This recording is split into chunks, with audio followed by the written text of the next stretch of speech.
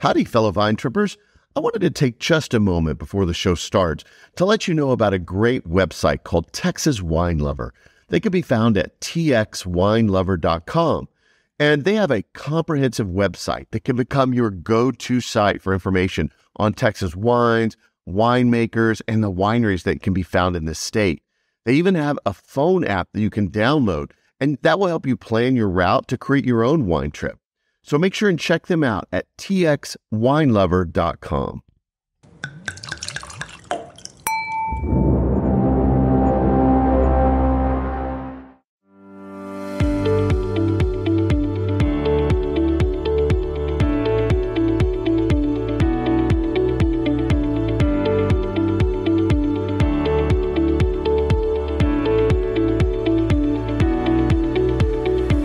Welcome to Texas Under Vine, an exploratory podcast to scout out the best that Texas wine country has to offer. I'm your wine guide, Scott, and I'm here to lead you on an auditory expedition to the vineyards and wineries across the great Lone Star State. Each episode will cover a different vineyard, winery, or wine-related business operating in Texas. You'll hear interviews, descriptions, and details about each location that will excite you to visit and experience them for yourself. Ready to plan a wine tour? Use these episodes to choose the most interesting spots for you and your friends to check out. Most of all, enjoy hearing about the rapidly growing wine industry in the state and what makes our wines and wineries the best.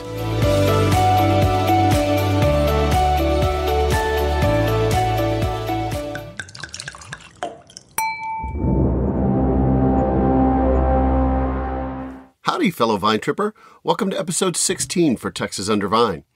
In this episode, I got to visit a really cool hotspot in Austin. It's called Wanderlust Wine Company.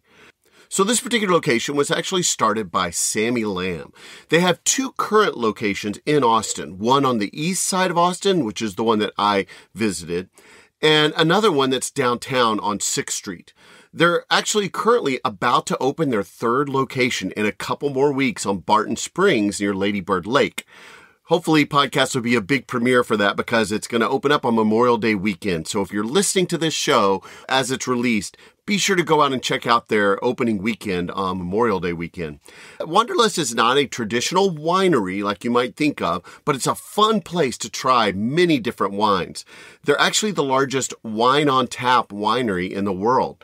Their east location has over 80 different wines to try from all over the world. And they even have some Texas wines. They work with a keg-based system to get wines from many places and provide them via their unique tap system. So this is pretty cool because it allows you to try different serving levels of different wines based on money that you load into your quote-unquote digital corkscrew, which is a reusable and reloadable card when you come in. So when you come in, you load up your money on your card and you can go grab a glass and go to any different type of wine, pick your serving size. So if you're not sure you're going to like it, you can get just a small taste. Or if you know it's one that you really adore, you can get even bigger amounts into your cup. You just put your card in, tell it the amount you want it to pour, and then you use the keg tap there to pour that amount into your cup. They even offer fun wine cocktails like frozen margaritas with an agave wine base, and get this, wine-based Jell-O shots. They strongly believe in sustainability as kegs can actually contain up to 26 bottles of wine. So that keeps less bottles out of the landfills. It reduces their carbon footprint. And as opposed to a bottle, when you tap a keg, the wine can stay fresh inside of that keg for up to a year because there's no oxygen contact. So if you find a wine that you really like, you can purchase some in a growler that you can take home and enjoy there if you want. Although they bring in wines from all over, they've actually started their own line called Passport Wines that they are going to produce themselves as well. And they're going to begin increasing that, what they produce in-house as they go further on in their business model. They are surrounded by other breweries on the east side for those in your party that might not want wine, so you get a lot of different options for them. Now, I recently got to sit down with Sammy to find out more about what they're doing at Wanderlust, and especially at their east side location, and to hear about their exciting expansion news for that third location opening soon in Austin. Let's hear the story directly from him.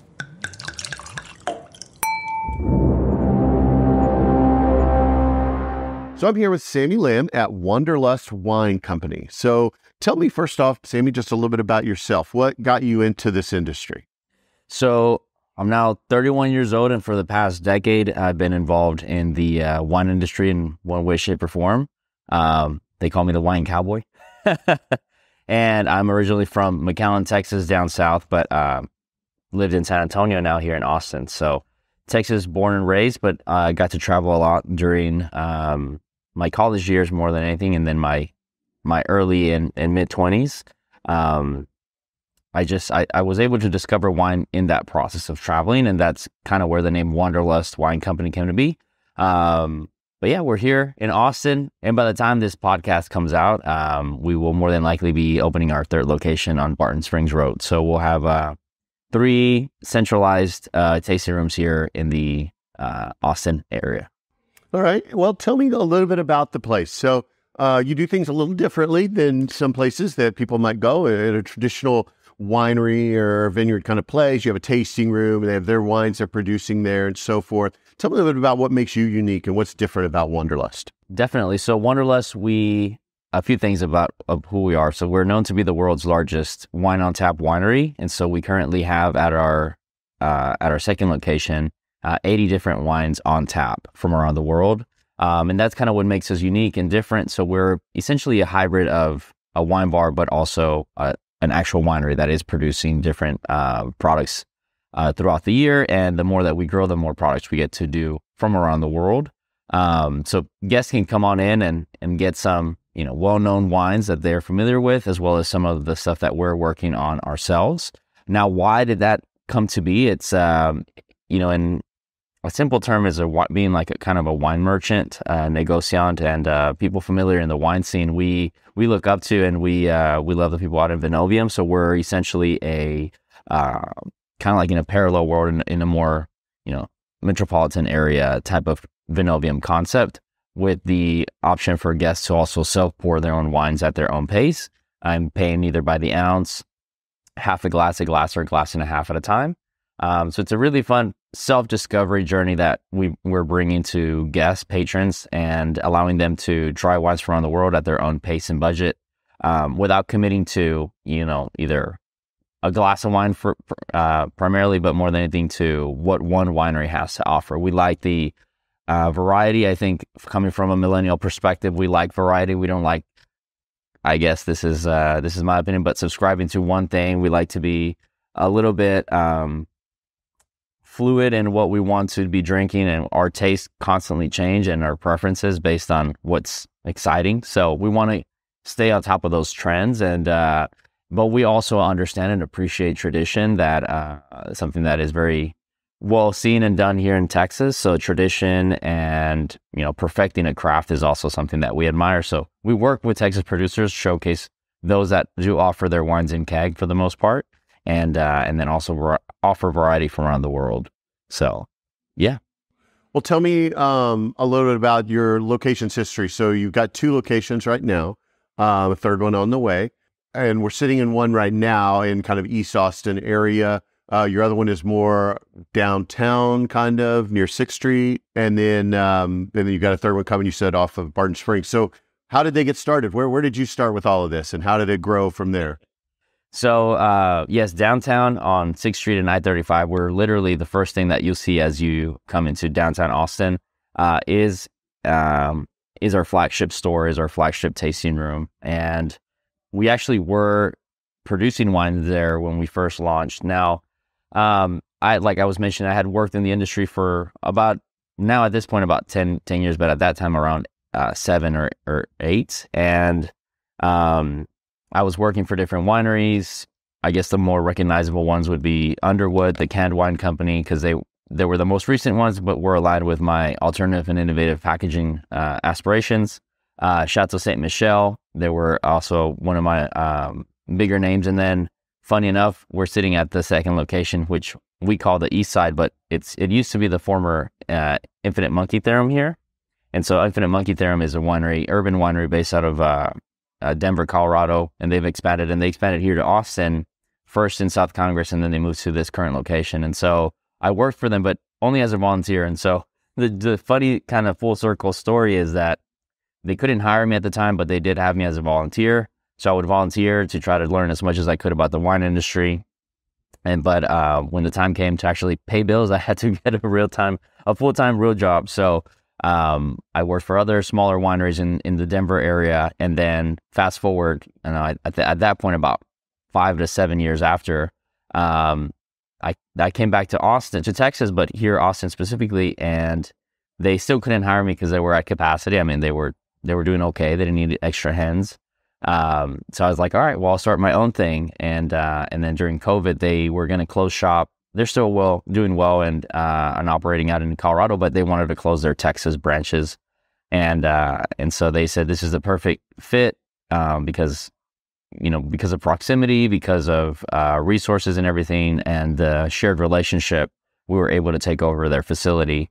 And that's where this second location came to be. I mean, if people were like, were you expecting to expand this fast? No, it was just kind of like things that happened during the process that made sense, that came together and allowed us to now open new frontiers and new doors to different tasting rooms and concepts and expanding our community reach. So, yeah. It's like a kismet moment almost. It was just couldn't quite. Yeah. Sometimes you're like, oh, did I shoot myself in the foot? It's a big responsibility. It's like having 2 kids, and when you're like, oh, one was fine, one was enough, and then you have 2, and now we're going for 3. But to your question of why I had been working in the industry for a long time, and primarily my dad, he was just like, hey, like, you should do something for yourself. I think from different schools of thought, the millennial mindset is more like keep traveling, keep being free within your craft so that you can always feel fulfilled and happy. But he's from an older school of thought, and he's more like, build your foundation, build something that you can be proud of. And both are valid approaches. He just definitely ignited that fire that was like, okay, I need to start doing something for myself. And it was very tough. I mean, we really have been fighting against the waves of what the world is throwing at us, from COVID to all these things. But, we started where we could, and we bootstrapped, took out that SBA loan to start, and we really flipped a beaten down, worn down warehouse in the smack middle of downtown Austin, flipped it and turned it into an awesome self-pour tasting room with so many challenges of location. But I wanted to provide a concept that would allow people to enjoy wine in a very easy, no pretense, no snobbery, just kind of way. If you're out and about hanging out with friends, and you're grabbing drinks that the bar has to offer, I just want to see more wines being featured. And the wines that we typically see in those types of environments are not very good quality. So I wanted to make one more accessible, and then within our concept, be able to tap into, no pun intended, but tap into a way that accounts, people, customers can enjoy great wines, have access and enjoy great wines in a more sustainable way. Because on top of that, we only do, for now, keg wines. Like, we are opening small bottle programs here and there for bottles and producers of wine that we really respect and want to see featured, that we can't get in keg because of a lot of reasons. But for the most part, I mean, kegs are going to have essentially the equivalent of 26 bottles of wine in them. And that means that you're preventing 26 bottles of wine from going into the landfill. So obviously there's all these other questions that then follow, such as like, what type of recycling programs exist, if you're using plastic kegs versus stainless steel. But all in all, our efforts are aligned with making wine more sustainable, having a less carbon footprint, and more accessible and inclusive to anyone that wants to drink it. So it's a fun program. It's a fun concept that takes a lot of work, because it's always new developments, new information, new knowledge that comes to us. So that helps us, allows us to be better and offer a new and cooler opportunity for everyone that comes in. So how does the process work if somebody wanted to come in? You talking about keg wines, self-pour? What is it that you offer, and how does that work for a customer? Definitely. So here, we're very laid back. As a matter of fact, the first name we were going to call ourselves was the Texas Chill Country. because we're so relaxed in that sense of come on in, enjoy a glass of wine. I mean, wine is supposed to be a relaxing beverage. And so as you come in, you're greeted, you're checked in, of course, got to make sure you're 21 plus to consume alcohol. And then we set you up with a, what we call the digital corkscrew. And what that is, it's a card that is linked to your credit or debit card so that you're able to pay as you go and pay for what you pour. So a lot of people jokingly call us the Dave and Buster's of wine or the gas pump of wine because you pay for what you pour. And so once you're set up, it's really a fun ability where you don't feel intimidated by a sommelier or somebody behind the bar telling you what you're drinking, how you should be drinking it, and what you should be getting out of that wine. It's more of a wall where you have upwards of 64 wines that are self-pour, at least at this location, 56 that are downtown, but 64 here where you get to learn about the wines through the tasting notes that the producers are actually creating, not what, our staff is trying to make you feel like you should be tasting and smelling. And so then you can assess and be able to go through that journey and be basically tasting by the ounce so that you're committing to a small amount and portion at a time without feeling like, oh man, I just spent $20 on a flight that I don't like at all, And so here, if you spend $1 or $2 on something that you're like not very happy with, you at least got to experience it, learn about it, and say whether or not that fits your palate. And we offer all types of wines too on the wall. So if you need some direction, our staff can definitely assist, and that's where they're best equipped. They're best equipped for guiding your desires versus like them selling you onto something. And so we offer wines that are more traditional, wines that are more on the natural, low intervention, low sulfite, and then we've got all the way to wine-based cocktails that right now are very very popular and very exciting. So margaritas, we can even do ranch waters. We do all these kinds of things that really allows us to fit into the area that all wineries, like all wineries love the ability to be a winery and have that sense of romantic views and tasting room and stuff like that. But then there's always that point where it's like, okay, can I offer a beer? Can I offer a cocktail? And there's always that limitation. So of course, we have our limitations as a winery, but we do get as close as we can. Like we don't have beer, but we have sparkling mead, which, it's not like the medieval drinks. It's actually really nice. It's almost like a fruity beer. And so we're also elevating that category, which, has also gone a long way. We offer ciders, cocktails, and all these things that push the limits of what a winery tasting room can look like. And so I guess to answer your question in one simple sentence, we're a winery with a tasting room that is offering the most, it is pushing the envelope and is pushing the boundaries of what a tasting room can offer. And so we do drag brunch, like right now we're about to witness here our weekly drag brunch. We do live music all the time, comedy. We've even done metal shows, which metal and wine, you're like, why not? Let's give it a shot. And so we're just pushing the boundaries. And I just wanted to see wine once again be seen and used in any type of element because at the end of the day, it's still an alcoholic beverages, but it's, in my opinion, the best that you can be getting. Is just what are you getting and how are you getting it? And so that's where we're constantly working on providing great experiences revolving around wine. So types of wines, broad variety, dry, off dry, sparkling, rosé, white reds. Definitely. So we do a range of wines. And so most of the wines that we can source in keg already are going to be dry and white, rosé, red. I mean, that's your basics are covered.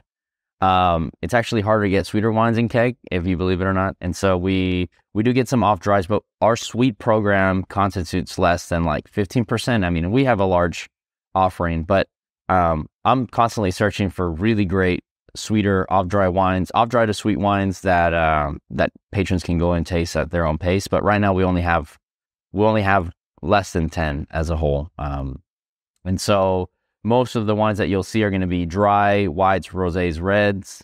The varietal, in terms of varieties, I strive to get as many of the off the beaten path varieties so that guests can sample and try things and get the opportunity to experiment without feeling, once again, that commitment to a full glass. but it really depends on the limitations of harvest, of the producers that we work with and their intention to put those types of varietals in keg. It's how do I say this? It's like a constant battle of trying to get producers to put their really cool stuff in keg for us, and then we offer it here. But even with the constant, challenges that we face, we still have a great amount of variety. So we currently see on a continuous rotation about 13 countries represented in our wine list offering, and we want to grow that more and more. On top of that, we see about, I would say 20 different varieties out of that too, that just depends on the harvest and the producer, we can source. So we've got stuff as, tradition as Chardonnay, Cabernet Sauvignon, Sauvignon Blanc, and Tempranillos all the way to Bilbao, Verdejo, Albarino. What else have we gotten? We've gotten some white Tempranillo, which is really cool. We have amber wine. We have Achiortico and Moscofilero, which are Greek varieties. You name it. We've seen some really cool stuff come in keg. We've even seen like Bordeaux, Cru Bourgeois kegs come in, and that's really, really cool. So in terms of when people think keg, it's our job is to work on letting people know that it's coming in keg. It's not cheap wine. It's great, cool, and awesome wine coming from great producers that are tapping into the world of sustainable practices, and they want to see their product shown in a different platform than just your traditional, shelf at a store or at a restaurant. So, yeah. And then, of course, like I said, the cocktails and the fun drinks, as we call them, we do wine-based Jello shots, wine-based cocktails, wine-based, you name it, vermouths. We play with some vermouths here and there too. So sherries, we have a good range, and just depends on seasonality, and also like if there's a certain interest from guests, we're always open to feedback, and then we really strive to obtain those types of products for the guests. Really, our whole approach to the keg world is, and our kind of slogan is, from barrel or tank to glass, and it's kind of like that, farm to table type of concept, where you really are not seeing that wine sit in a small vessel or container and just, potentially going through all these things that won't provide the best example of what that wine should look like. So it's fresher, it's more sustainable, it's more competitively priced depending on who sells it, of course. But all that in mind, like people are saying, so you can get really, really good stuff in keg. And I'm like, no, you can. It's just dependent on the producer that decides what they want to put in it. They're like, can you put in an aged one? There's like, sure. They just have to put it from the barrel. If they've been aging it in barrel for a while, they can put it into a keg. And so there's a lot of potential in the world of kegs. So yeah, so I love alternative and sustainable packaging. But we're going to get into, besides kegs, we're going to get into the world of bag-in-box and offering premium wines in the bag-in-box category within this year. So that's kind of right now our whole focus has been our tasting rooms, but we haven't had a product that customers can take home. They can right now, they take it in a growler, but that means they have to drink it within the next week pretty quick. And the bib will just allow for more of that 6 to 8 week duration of shelf life when they tap it open. And that was funny enough how kind of like you take something that you don't agree with and then you make it work. In the beginning, the bib game, I was so upset that they would call those wine on tap, and I was like, a bag-in-box is not wine on tap because it's out of a bag. But now we're jumping into the world of bibs because of the sustainability and the fact that you can recycle some of these things, and also have wines around the world on tap. So I was like, you know what? I'm going to feed into it. I'm going to actually jump into it, because the reality is that customers don't all have a kegerator at home and can tap into a full keg, even though the keg can last them for such a long time. The reality is that 1.5 to 3 liters is more easy to drink than 20 liters. So we will continue to strive and continue to be the world's largest wine on tap winery from both the keg and the bib game. So. And I would think the bib there allows you your longer shelf life as well, because you're letting less oxygen in, so it's going to have longer shelf life. No oxygen is just pushing it out, and and plastics are permeable. So, I mean, that's the thing to consider, that over time plastics do allow oxygen in. So that it's still 6 to 8 weeks is a long time. And that allows for people to have one glass a day, keeps the doctor away kind of program. But yeah, so we're going to hopefully release those like in the next 2 quarters. What are your favorite wines that you provide? Right now, it's our wines that we're putting into the offering. So we have a Sauvignon Blanc and a Cabernet Sauvignon, and then a Rosé as well. And those are my top 3 in terms of like obviously within each category. We've got some other ones that we also do, but those are the top best ones. Sauvignon Blanc right now is extremely popular. Everyone that's doing Sauvignon Blanc, I mean, everyone's doing Sauvignon Blanc, which, you know, it's just at a certain point, like you're like, oh man, how long is this gonna ride? But if you think about it, like it's one of the most crisp and clean and easy drinking wines out there, and can also offer some type of complexity. We lean more towards the greener, more herbaceous side of the Sauvignon Blanc, more of that like New Zealand type of style. But it still offers, because ours are made in Spain, they still offer obviously a little bit more of that riper fruit, but we really try to preserve that cleaner, easy drinking wine, because it gets so hot here in Texas. It's like drinking something so fresh and easy in a hot summer day. So we love that style and approach. Our Cabernet is going to be definitely nothing to compete with Napa. Napa does such a great job with their fruit bombs. We like something that's a little bit more easy drinking, especially if you're putting it in keg. There's likelihood that you're chilling it a little bit. So a lot of our wines that we serve on tap, they're going to have that slight chilled temperature. And so, you know, if you're going to have that type of wine, we want to make sure that the tannins are under a certain amount, because you don't want something cold and tannic. Aggressive in terms of fruit. And I think as a whole, I like to see more fruit forward wines in our program, because anything that's more dry or tannic won't taste to the best of their example. The best thing too is, like, you know, we get a lot of questions all the time. It's like, do customers have an issue that it's chilled? And I said, you know, we have more complaints when a wine is too warm rather than it's chilled, because chilled, you can obviously warm it up in your hand, and we're not like putting it in a freezer. We're putting it in a cellar that's literally serving wines 45 for our whites, about 55 for our reds. So that's type of the best storage temp. So it's like these wines are being stored proper cellar temp and being served to you like as if you were in a cellar, tasting in a winemaker's basement. So it's kind of a cool concept where you get to try wines how they are stored, if you will. And then the Texas heated, I mean, it really, that glass in like 2 minutes, you feel it go up at least 5 degrees. I mean, it's really insane how our temperature is down here.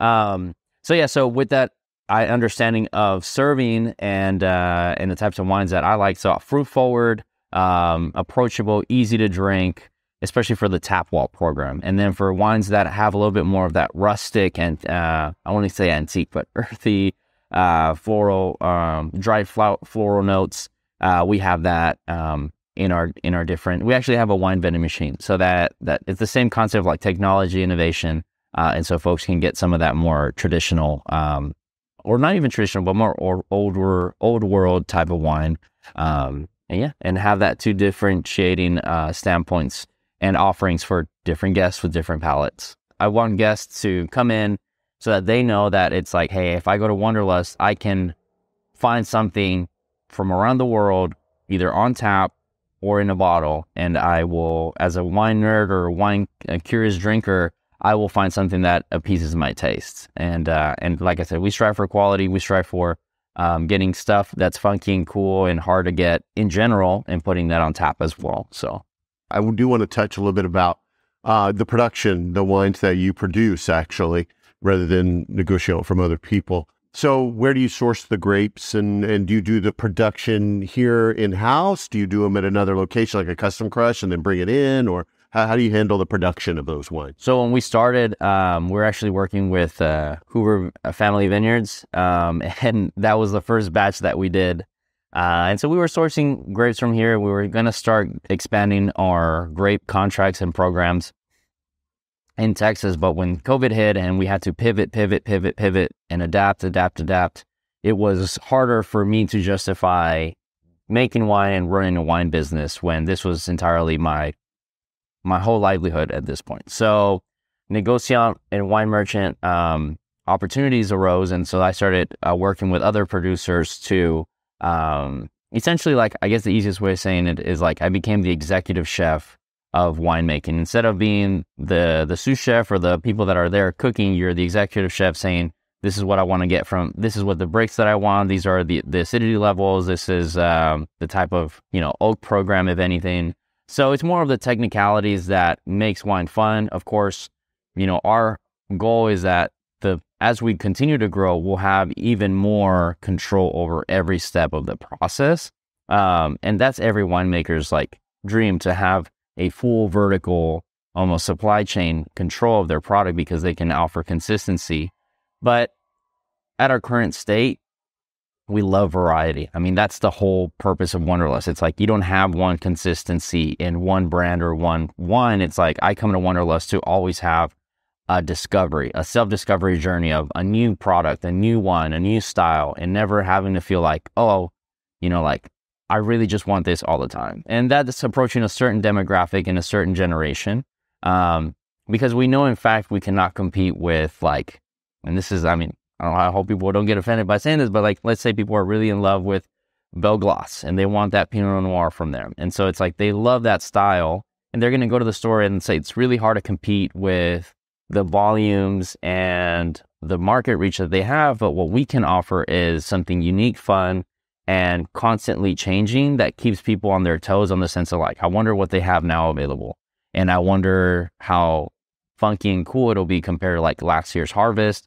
Or even for us, like we call our harvest quarters because every quarter it's like what other things we can source from different producers that they've been aging, that they've been working on, and that it's going to be ready for us to come in and either blend or finish and fine tune those technicalities that we want to see. Because every quarter then we'll be able to supply a new assortment of stock that can feed into our different tasting rooms and offer another unique set of lines of products. But yeah, so varieties are kind of our wheelhouse, and stuff off the beaten path.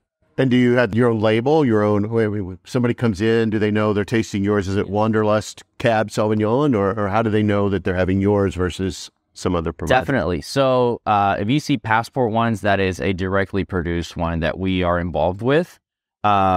Wanderlust Wine Co. brands are going to be something that we partner more on, that we are having less of a full control program on. And it's kind of what we're able to just finalize, blend, and kind of get into keg, versus Passports are going to be something that we get more, how do I say, our hands dirty, if you will, and our hands really involved in, not dirty, but hands more full of sweet, lovely grape juice.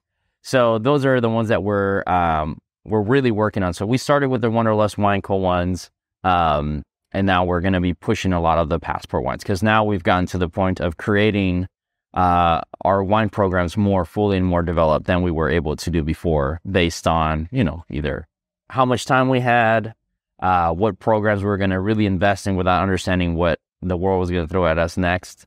And I mean, to be honest, where that kind of started with us was more of your wine-based margaritas. So Wanderlust Wine Co. Products are going to be more of those like finally blended products where we get agave wine and we create a margarita. So it's not really a directly a wine product if you're defining wine as just fermented juice from grapes. The Wanderlust Wine Co. label was strictly more on that kind of like, we're just going to finalize a blend with agave wine and however we wanted to craft those cocktails.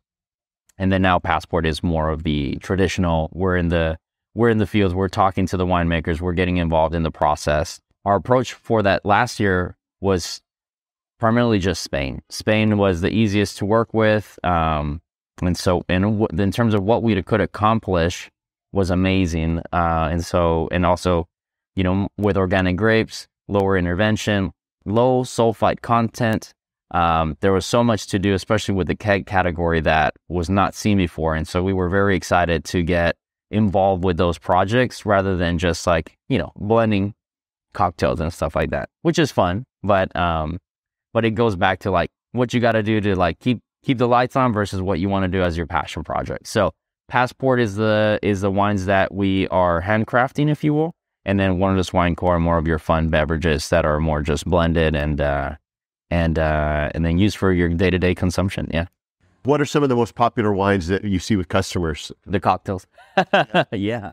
Yeah. I mean, margaritas, we're in Texas, so margaritas are your top sellers everywhere. And sangrias too. Sangrias do very well. Rosé always does very well. Rosé, year long is a top seller. And in recent months, Sauvignon Blanc, like I said, has been flying off the shelves. People just love that. And especially as the hotter months are here approaching quickly, you're going to see a lot of Sauvignon Blanc and a lot of Rosé being sold. Cabernet does very well the last quarter of the year just because it gets colder. People want something a little bit richer. But yeah, Sauvignon Blanc and Rosés are like, they fly. I mean, that's crazy. And then the cocktails.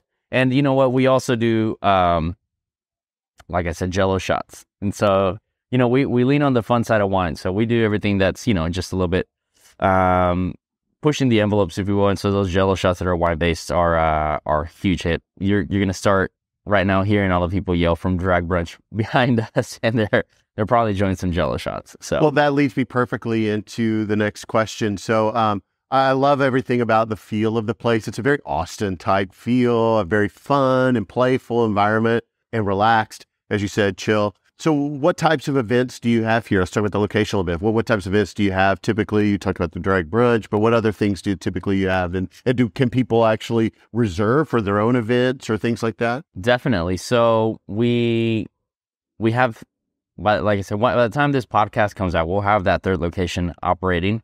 And so we'll have one location strategically located in the main parts of Austin. So you're going to have one where we are right now is East Austin, Golval, if you're more precise. And so we're near the airport. We're near Circuit of the Americas, Concourse Project, all these things out here towards the airport. And also within what people are starting to call the brewery district, because you've got High Sign, you've got Coco, Central Machine Works. So we're out here. And so in terms of corporate events, this venue is huge, can fit anywhere from 400 to 600 people. Has a lot of rooms, breakout rooms. We have food trucks outside. So it's very fun, eclectic, has so much to offer, and so much visual stimuli that kind of correlates with so much sensorial opportunities on the wine wall, like different things from around the world. So it's just very eclectic, so much to do. We have a lot of vintage and antique decor with a lot of mural art. And then we've got downtown, which is great for South by, for conferences coming in, more of your, I wouldn't call it your touristic location, but definitely does get a lot more tourism because it's literally, this is the first thing you see when you enter downtown. It's like the best location. And so that one's about a 200 person capacity, and then we have the third location coming up on Barton Springs. That's going to be in front of ACL and for Trove Lights. And summer, I mean, if you're going to Zilker Park, it's on the way there. So we're going to have that opening up. And so the venues will have something for everyone. Whether you're somebody that's more outdoorsy, you're going to go to the Barton Springs location. Whether you're somebody that's more into I wouldn't call it grunge, but the raw Austin, keep Austin weird vibe, you're going to go east. If you want something kind of in the middle of both worlds, you're going to go downtown. Also, a lot of great bars and restaurants to go before or after you visit us. And then every location has a variety of events. So we do drag brunch, music bingo, trivia nights, live music. We do comedy shows. We've done, like I said, metal band. We do painting with a twist type of classes. People get to come in and paint, as well as get a wine tasting and a charcuterie board. We've done charcuterie classes, pasta classes. So anything that can happen within a taste room, we've attempted at some point. We do one of the cool things we're doing right now monthly is it's called Austin Swappin'. It's a clothing swap, or basically a swap of different accessories, house goods, stuff like that. And so you bring a few items, and then you get to take that same number of items back. And it helps the community starting COVID. And so people in East Austin come together and they do this huge swap, and it's crazy. And then the rest is donated to families in need. So there's a great mission. It's a fun time, and that's happening once a month. And then, yeah, I mean, the fun doesn't end with what we have. Like, we just keep finding ways to keep adding things and trying things at least once, as long as it makes sense for everyone. So, yeah, and putting wine at the front of those types of events. That's what we're doing. And then your operating hours. So what times do you typically open? So right now during the week, we're opening 5 to 10 or 11, depending on the location. And weekends 12 to 10. Right now, East Side is actually closing at 5 p.m. So for the most part, 5 to 10 or 12 to 10, but with some exceptions here and there. As we get bigger, and right now the main project, which once again, by the time this podcast is out, we'll probably have the third location open, if not at about 80% done. It's going to be it's growing our operations and including a coffee program as well in the morning. So to kind of feed, now that we've done wines for around the world, we want to have coffees for around the world too. So it's something that we're working on and extending our hours to now accommodate more of that co-working space and just coffee vibes and experiences at all three locations. But it'll take a minute. I think by the time this podcast comes out, we'll at least have the third location with the coffee program in the works. And then by the end of this year, we'll have all three locations with coffee program and wine program. And so from 8 a.m. till 10 p.m., we'll have wine and coffee. Whenever coffee hour is done, you go into wine directly. So it's a little side thing that we're working on. And but yeah, for now, 5 to 10 weekdays and 12 to 10 weekends. And then some of the things that people might want to know if they're going to come visit. Okay, I've got little Judy and Johnny here that I don't have a sitter for. Can I bring kids with me? Absolutely. So we're a family-friendly venue. Alcohol is strictly 21 plus years of age. For the events that we host, because we're a family-friendly venue, we always let people know if it's something that would require parental discretion. But yeah, the more the merrier here. I know that on weekends, we have a lot of families that come in and they bring all their kiddos and they're just hanging out, drinking some wine. And that's awesome. I mean, the sense of community, we don't want to be a bar necessarily. We want to be an open space, an inclusive space for family, for people to just come and enjoy a glass of wine. Okay, what about pets? If somebody wants to bring in a dog, cat, bird. Yes, we're also pet friendly. Flying lizards, we're still working on that one. But downtown, and I would say downtown only has the outdoor right now available for pets, but East and the West location will be basically outdoor and indoor. West is so small in terms of the indoor space that it really wouldn't count. But I would say if you really want space and want an indoor space, especially for the summer, East Side is your space to go because it offers so much. It's like a huge beer hall flipped into a wine concept. And you have plenty of space. A lot of people bring their pups. But if you want an outdoor pet-friendly space, all of them offer that. And then food options. You mentioned some charcuterie things, food trucks. What types of food options do you have? So at the East Side, we have tacos by Tacos TJ. Can definitely fill you up when you're by your second glass of wine. And so the charcuterie boards are going to be something present across all three concepts because, charcuterie and wine are match made in heaven.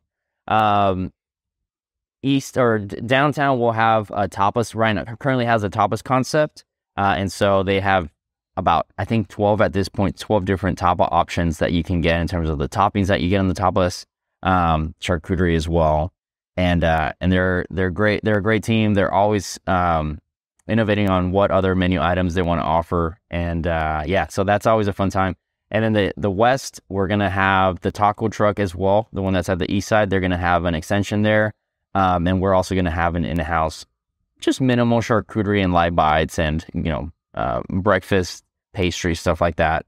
More of a light bites. We are surrounded by a lot of great restaurants in that area, and we want to be more of the grab and go or the grab a glass and sit down for a little bit and then continue the night going.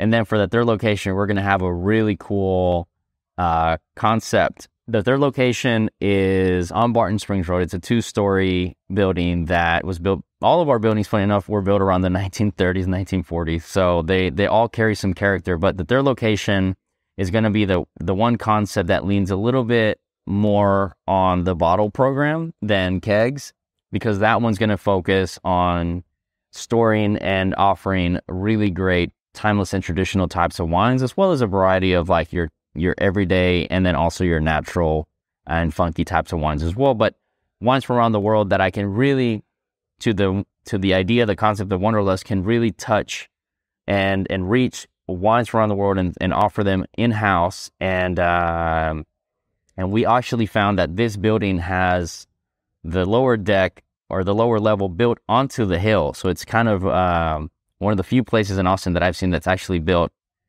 as a wine cave would be normally. So we're working on, making sure that it's fun, it's cool, it's decorated, and it's structurally sound, so that we can get a really unique wine tasting experience for guests. Would be about an hour, 60 minutes, and they would get to taste 5 different wines and travel through an underground wine cave, and then enjoy the greenery then afterwards. Or if they want to hang out, we'll have more wines and tacos and charcuterie boards and coffee for them to enjoy. So do you have any maximum group sizes or things like that? Do you need to make reservations for big groups? Or no, we I would say both downtown and the Barton Springs location would have a capacity of about 150 to 200 people. East Side is by far the largest venue with 400 to 600 people. And so for any groups that are, relatively large, we always encourage them to go to the East Side so that they can feel the space, they can enjoy. And also there's all the breweries around us that can accommodate large groups as well. So it's kind of like a group friendly area.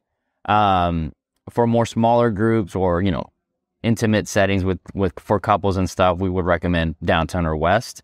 No reservations for any of them are required, but we are offering prepaid tastings online, so guests can come into a more led experience.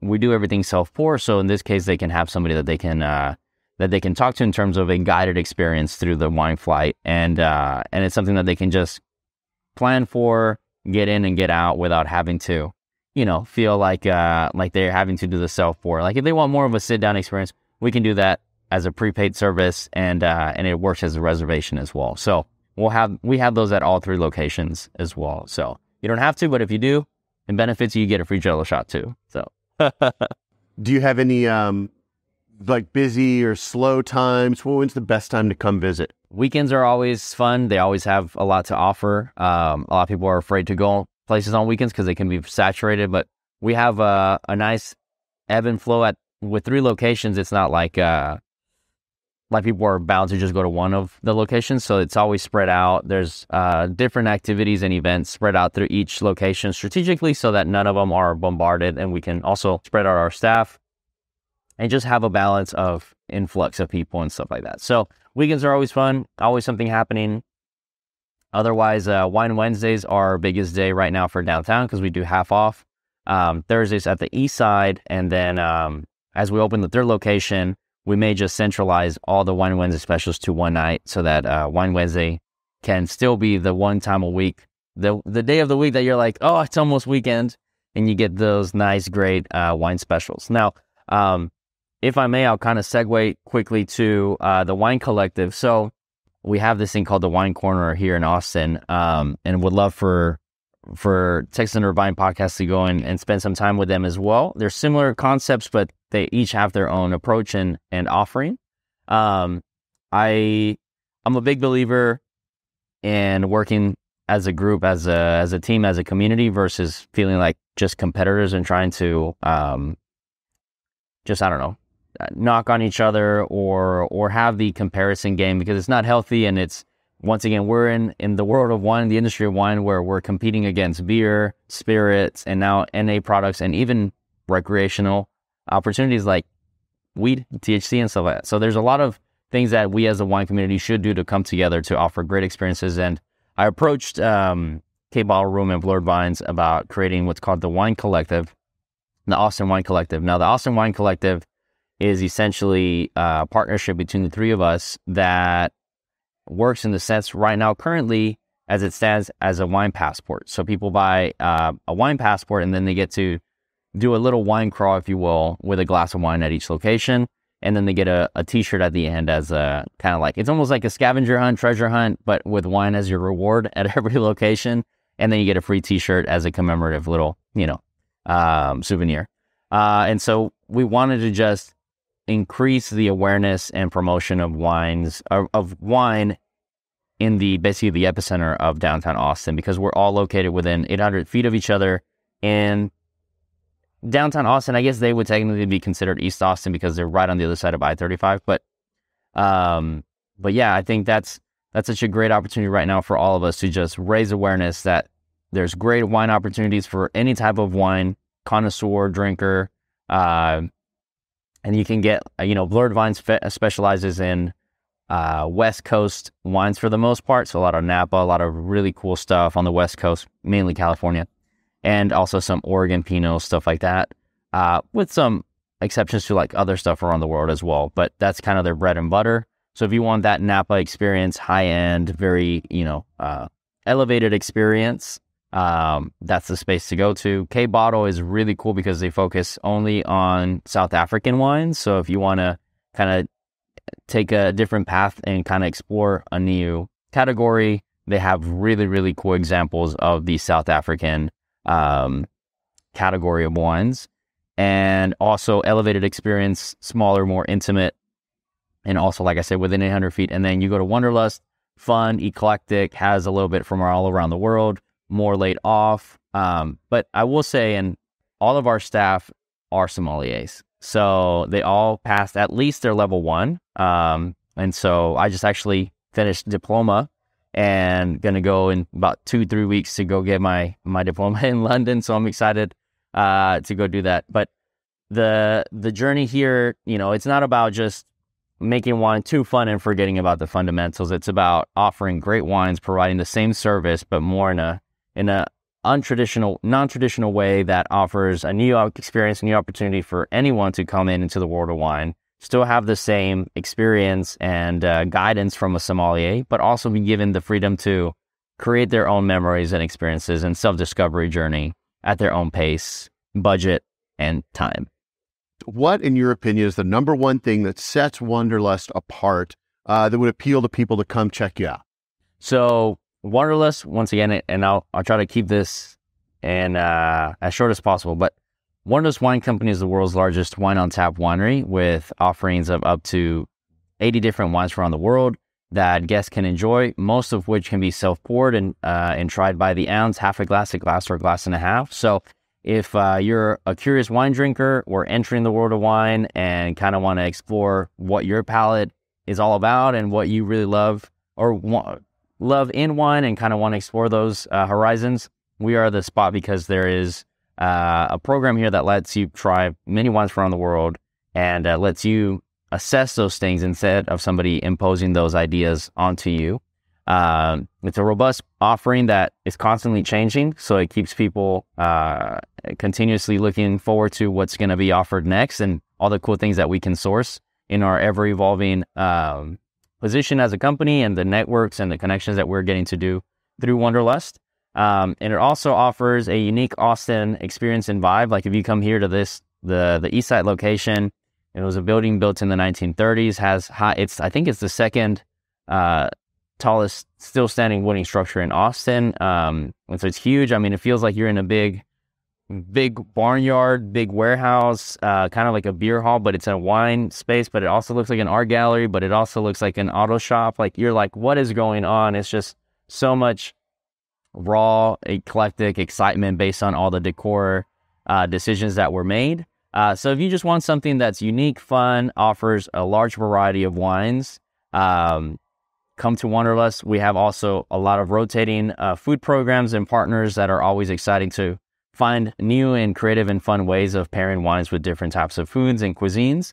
And then if you just also are looking to do something as a group, we're very group friendly, we're pet friendly, we're very inclusive, and we love to be a part of our community. I think the main recipe for our success in the last 3 years has been involving ourselves with the community and creating such powerful connections with the people of Austin, and offering the best pricing 2-in-1. Like I said, the biggest tip is, hey guys, we use Rito glasses that are 20 ounces. Like, they can fit almost a bottle's worth. So if you fill your glass up, you're filling it with almost like 4 glasses of wine, the equivalent of. So we're the best priced. We have wines from around the world. You can pour at your own pace. And it's just a fun, no pretense, no snobbery type of place where if we don't have something that you want, let us know. We'll probably be able to source it in bottle, but hopefully more likely, our approach would be more likely that we'd love to see it in keg, but if we can't find it in keg, we can find it in bottle for you. So, and as we grow, we'll be your coffee shop spot too, co-working space. And then you'll see us hopefully within this year, in the next probably 6 months, you'll see us in the retail front, in the bag and box category. So April 11th, we're hoping to do our soft launch of the third location. If y'all get a chance, definitely visit us between then until Memorial Day weekend. Memorial Day weekend is when we hope to do a full launch of that third location. Obviously, should no delays, big delays occur. But come check us out, support us at the third location, and stay tuned for a lot more really fun, cool things to happen within the world of Wanderlust, and in terms of what Wanderlust is able to do within the Austin area. So, all right, well, that's the end of my questions here. Is there anything that you feel like that you wanted to express or share or talk about that maybe I haven't hit on yet, or anything like that? Any final details or anything you want to throw in? So in terms of Wanderlust, besides all the fun things that we're doing and all the programming and events, once again, we're here to promote the continuous growth of the Texas wine industry. And one of the main things that I saw as a calling was putting my brand and my company in the epicenter of the biggest wine region in Texas, right? The Hill Country. And from when I started, they were saying that the Hill Country was the second most visited wine region after Napa or Sonoma, something like this. I don't know. I bet that's changed, but that's still a statistic that's very impressive. And I can see why. I mean, our hospitality, our beautiful views like out here, the accessibility more than anything. Like you fly into Austin, you go to the Hill Country, it's within an hour and a half. So everything, and it's a scenic, fun ride out there. A lot of great food too, barbecue. Like there's just so much that just made me decide I wanted to be in Austin rather than in the Hill Country, because at this point, the city's alive. There's so much to do. And once again, I wanted to see the Texas industry grow, because as a born and raised Texan, I have a pride for our state and what we can offer as a state. So our quality has gone immensely greater.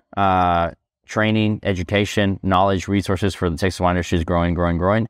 And when people are saying, is Wanderlust just like cheap wine and stuff like this, like, once again, we want to almost debunk or justify our position in the sense that, we're all trained sommelier. I had my education within the OIV, which OIV is, to many who don't know of it, it's kind of like the UN of wine. They're kind of the international regulating body for wine, and they created a wine master's program about 35 years ago. And I was the first Texan to do this program, which, obviously brought a lot of pride, but I wanted them to now recognize Texas as a reputable wine growing and wine producing and wine consuming state. And last year, we were able to bring the first group of students from the OIV, and then kind of like, interesting enough, 2 weeks later, the OIV recognized Texas as one of their observing states. So we are now, as a Texas wine industry, we are now entering a new chapter in our history of the industry, which is amazing, and a level of recognition that we haven't had before. So these small steps towards big improvements within the industry is something that I'm also striving for on the side. And Wanderlust is still kind of at the forefront of that. It's like, even though we're making wine fun and making it very on the accessible side, like, we're still very serious about the craft of wine and what we can achieve for each other within the industry.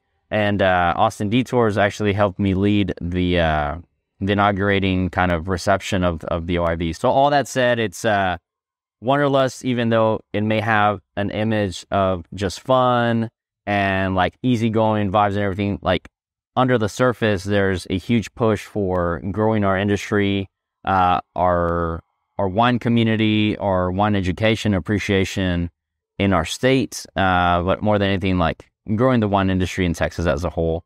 And then the other thing I was going to just say is for folks that are here in Austin, I just want to do a quick shout out to Austin Wine Society, which I think you are also familiar with. The guys that are in charge of that group have done huge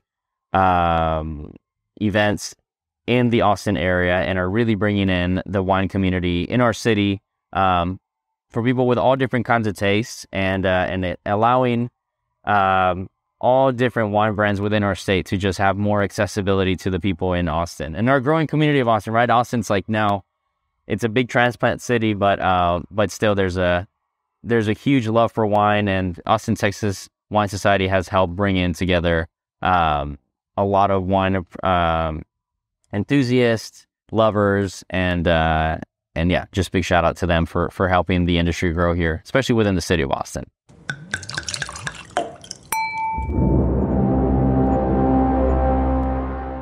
What a great shout out to the Texas wine industry by Sammy and Wanderlust. I had so much fun hanging out there with sampling many different varieties of wines with their unique self-pour digital corkscrew card. I can't wait to go back and bring others to experience this unique offering. And 3 words, wine vending machine. Yes, I could hardly believe it when I saw it. Really fun concept that you don't just see every day. Sammy also gave me a sneak peek of their new Barton Springs location. It's currently in a soft open type phase as they're building and still doing construction on it. But they're going to have their big launch in a couple of weeks on Memorial Day weekend. It sports a treehouse style landing where you can sit and sip your glass. It's also got a cool speakeasy style tasting area and a type of a wine cave down on the lower floor. They even are going to have coffee options available at the new location. And so they'll have lots of great options for you, and there's great restaurants in the area as well if you want to eat first before you go in. When you decide to make a visit, first check out their website. It's www.wanderlustwine.com. You'll find info about the Austin Wine Collective Passport that Sammy mentioned, as well as all of the details of the 3 locations. Their operating hours, parking information, even events and event reservations are linked there. Don't forget, when you go see them, make sure to tell them you heard about them on this podcast. Well, I still have a lot of wines to try, but before I go reload more onto my digital corkscrew card, I better pack up and head out to see more great wine destinations and bring all those fun details to you, the listeners. If you're enjoying the show, would you please consider sponsoring the show as a Patreon subscriber?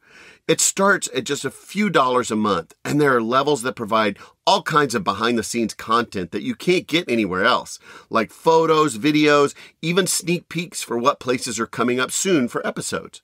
Plus, those funds help me make some road trips to even further destinations around the state to bring more great wine info about areas that might be closer to where you live or even want to visit. Closer to where you live, just go to the Texas Under Vine website and click the Become a Patron link at the top. Well, don't forget to subscribe to the podcast, follow my socials to be notified whenever the next episode is posted. Until next time, happy trails and bottoms up, y'all.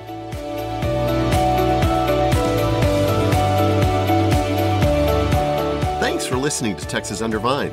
We strive to provide you with the best information about wine businesses all over Texas. Be sure to check out our website at texasundervine.com and follow us on our socials at Texas Under Vine to stay up on all the upcoming episodes. Please email us with any suggestions or feedback. Also, contact us if you're interested in donating, sponsoring, or advertising on the podcast, just to help us cover our expenses and bring even more great info to you in future episodes. In donating, sponsor safely, and most especially, drink responsibly.